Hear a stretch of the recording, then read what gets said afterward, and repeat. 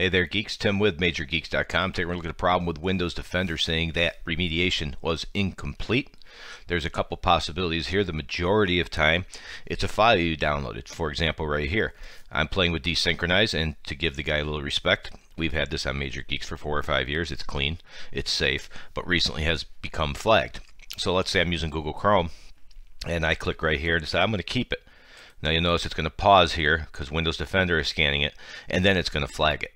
Now it says failed, virus detected, so it's gone, correct? Here's my download folder. No desynchronize.zip. So what do we do? You can go up into your Windows security right down here. You'll probably have the X by now. And I'll mention right now before I move forward, so hopefully I don't vent too much. I use Windows Defender myself for my main antivirus, but it's full of problems with the interface. They've improved it, but they got a ways to go, and this is a good example. So this is great. It tells you there's a problem, so you click here and it says there's no problem.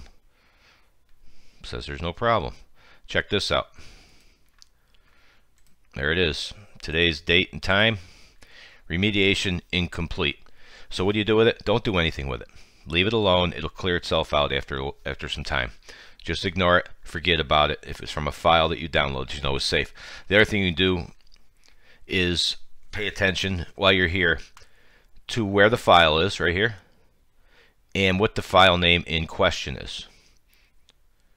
You have the zip, you have the file. Here's the file right here. So I'm looking for, of course this is a zip, desynchronize.exe inside of desynchronize.zip.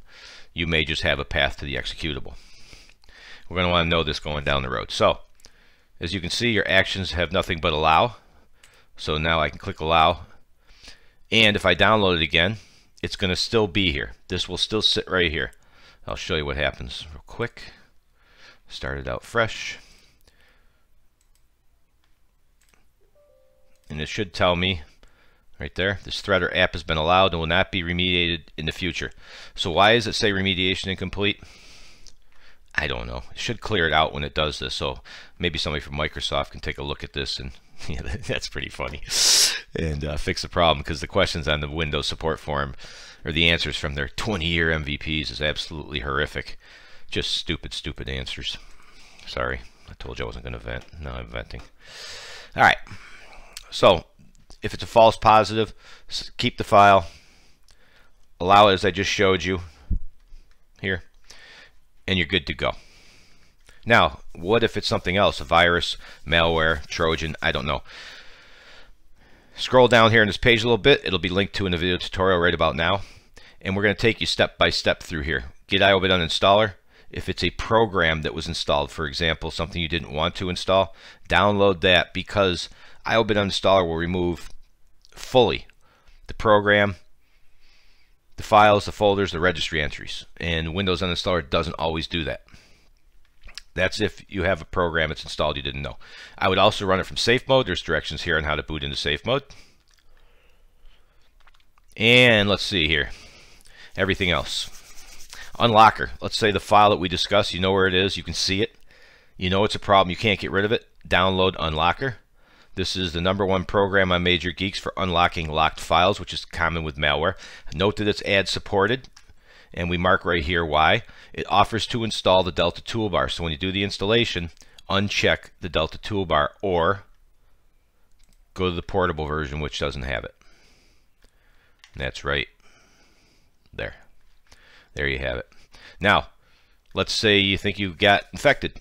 Grab Malwarebytes from Major Geeks. Just take your time. You don't have to do all these steps. Just do what you have to till you get the problem solved. Do a complete scan with Malwarebytes. And finally, you could do a system file checker. Now we're down to the last two. You shouldn't have to do these, but they're here because it's going to happen to somebody. Hopefully not you. System file checker.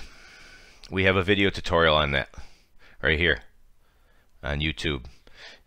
And just follow these steps and run system file checker. It can fix some problems.